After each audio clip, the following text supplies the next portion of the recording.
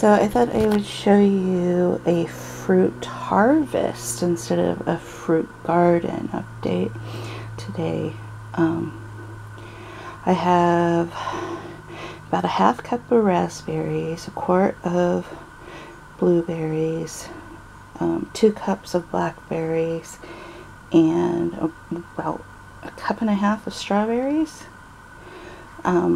This is the first time that I ever remember having all 4 berries ripe at the same time.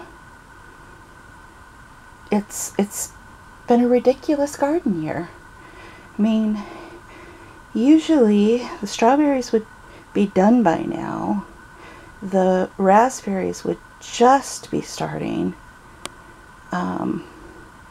We wouldn't see blueberries till August or possibly the last week of July, and blackberries come in September. I don't even know what this gardening year is doing. It's ridiculous. It's just amazing. So some of this we'll have for dinner tonight, and there's at least 2 more bags of raspberries, not raspberries. There's at least 2 more bags of blueberries out there.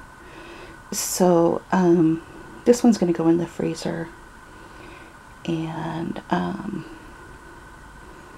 yeah, there's a whole bunch more blackberries too that are like 2 days from being ripe, so those ones will probably go in the freezer as well. I really cannot believe this year. Just, yeah, it's amazing.